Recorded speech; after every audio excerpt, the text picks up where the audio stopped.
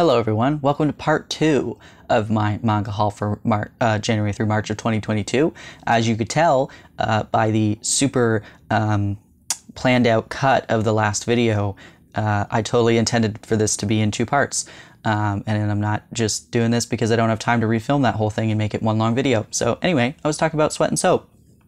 This is really, really good. I love this romance series. Very excited for it to be done now, and I can read the rest of it. And I have a whole chunk to read, so that's great.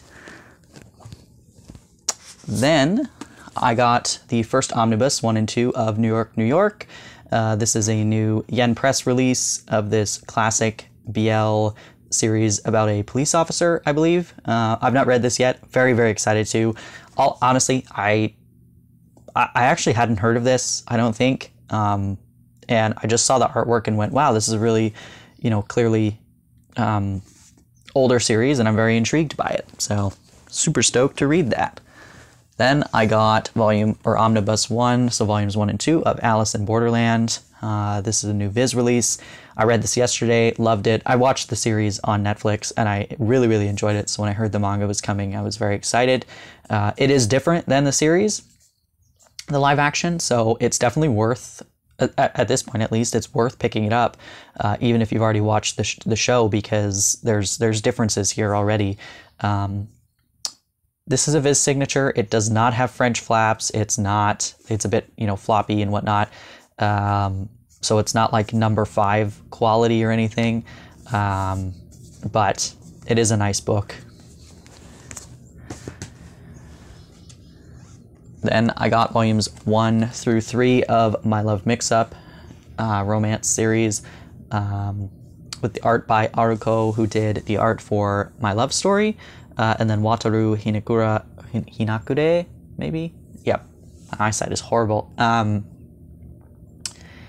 Is a mangaka that I believe this is their first work they've written, so this is amazing. This is a series that deals with a love mix-up. There's a confusion about who likes who, there's misunderstandings, and it's very funny. It is very cute. The facial expressions are hilarious. I laughed so hard reading these 3 volumes. I cannot wait for more of this. I love the representation in this series of what appears to be bisexuality, and just like experimenting with different types of feelings and love and whatever. I'm so stoked for this. It was fantastic. Then I got volume 1 of The Hellbound. I have not seen the Netflix series of this one. I do have a first impressions coming out at some point of this. I've already filmed it. I thought this was okay. It was intriguing enough, and I probably will pick up more of it.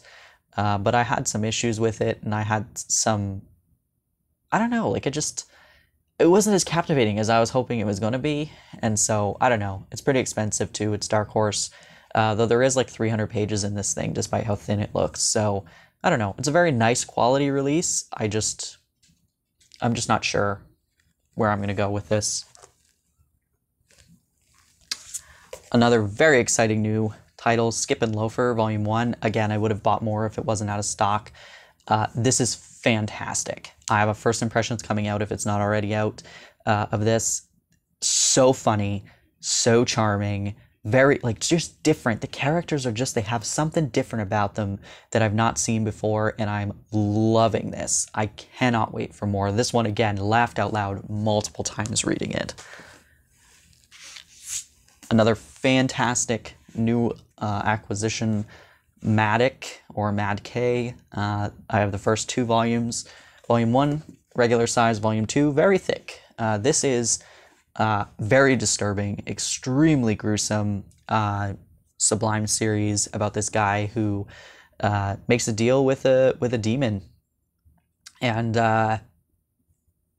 yeah, he's got a bit of a fetish for, he has a fetish for eating people.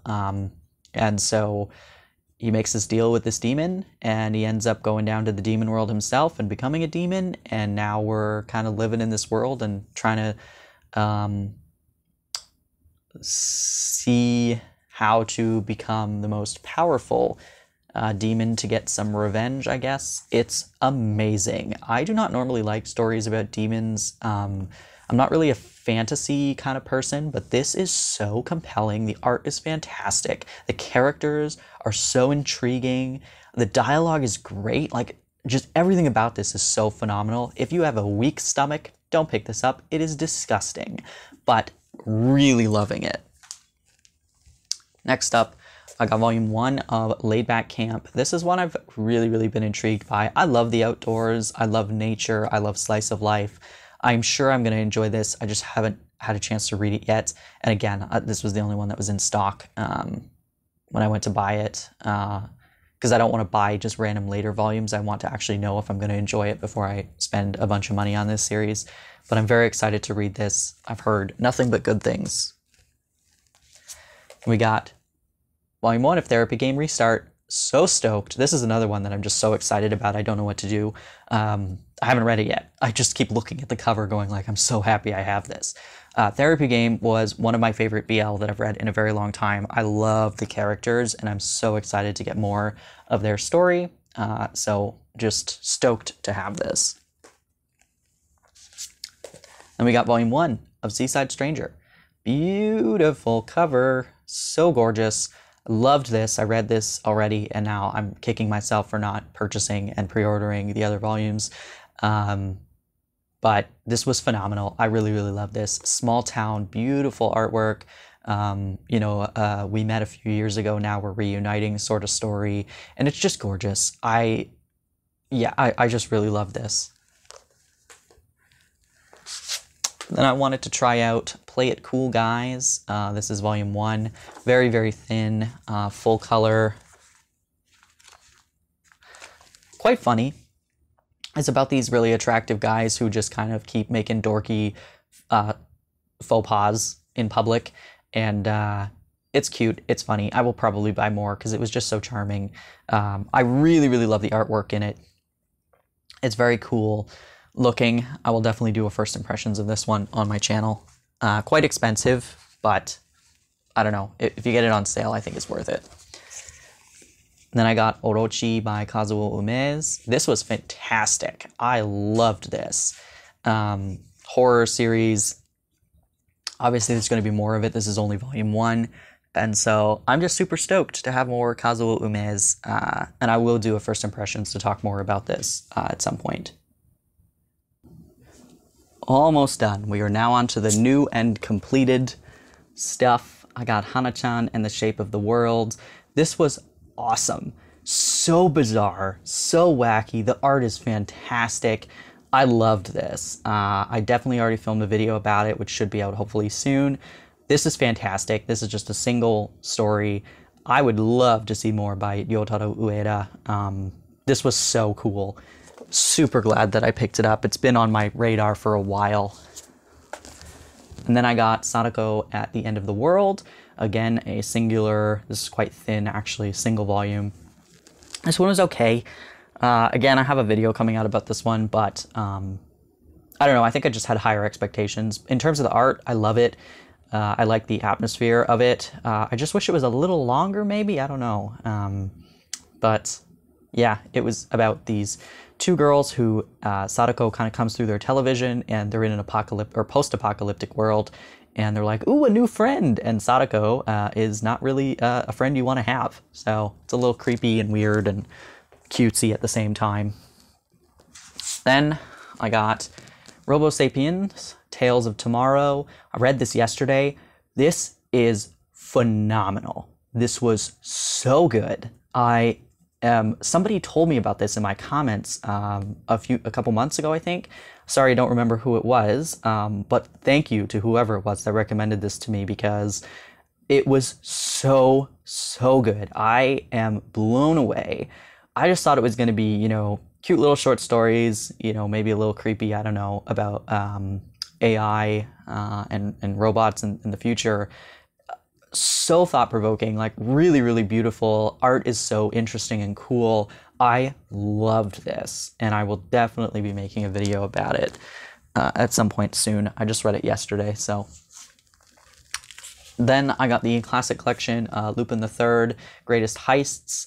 I own volumes 1 through 3 of the old Tokyopop edition of Lupin the Third, and I actually quite enjoyed reading those. The problem is, very difficult to read because it's very faded and the text is very small. So when this was announced, I was like, yep, I'm going to buy this and probably enjoy it because, I don't know, it's the only time I've consumed a Lupin story. I know there's a bunch of movies and things like that, but yeah, I really enjoyed the manga that I do have of it, and happy to have this. And I love Seven Seas classic collections. Their hardcovers are always lovely. So, and I got Little Leo by Moto Hagio. I've not read this yet. This is a Denpa release. This Denpa release is different. This is like a hardboard sort of thing instead of no French flaps or anything, and the paper is clearly a different quality because it's very light, very, very light book. I've not read this yet. My understanding is it's about this cat, sort of personified in certain situations. I'm not really sure, but I have been enjoying the Moto Hagio stuff that I've been getting, and so I figured why not add this to my collection. Then I got a few Kuma titles. Now this is the Faku BL or just... I think they have some GL stuff under their Kuma label as well. So I've been trying to collect all of the Kuma stuff that I find, and so I got Kisses, Macarons, and Lonely Pie, which I've read and very, very much enjoyed. I've got You Are My Happiness and the Song of Yoru and Asa. Those two I've not read yet, but this one I quite enjoyed. I can see why people may not like this one. This is short stories, various sexual escapades. I thought it was pretty good. I really enjoyed it. There were a couple stories I liked better than others, but for the most part, I was like, yeah, I mean, I knew what I was getting into with that. So these two I'm intrigued by, ready to read them at some point soon. I just haven't gotten around to it. But Kuma titles, they all have the slipcover and everything. These are quite nice, very heavy books, very for how small they are. I really like the stuff they've been releasing, and I would like to support them. So that's why I get those ones. Next, another Seven Seas classic collection, Space Battleship Yamato. I really, really loved my Leiji Matsumoto, what was it? Queen Emeraldus. I have that from, I believe, Kodansha, and this has been on my list to grab for a while. I'm just excited to read this.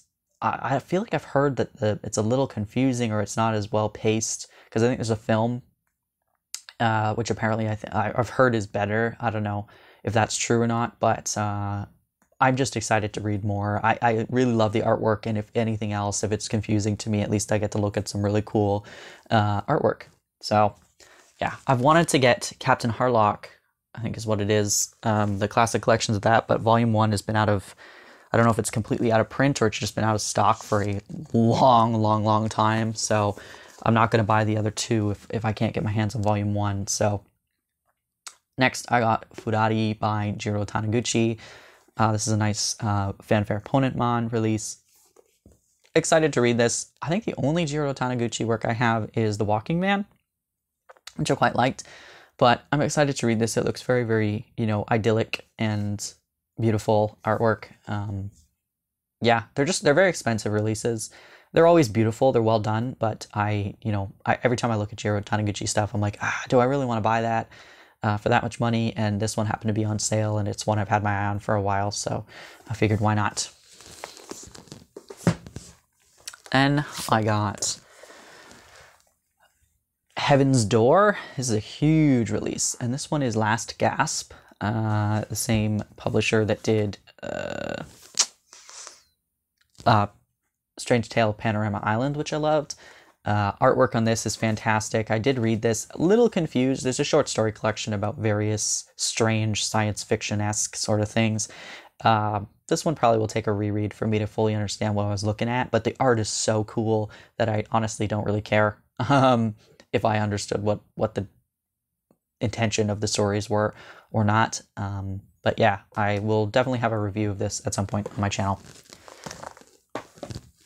And finally,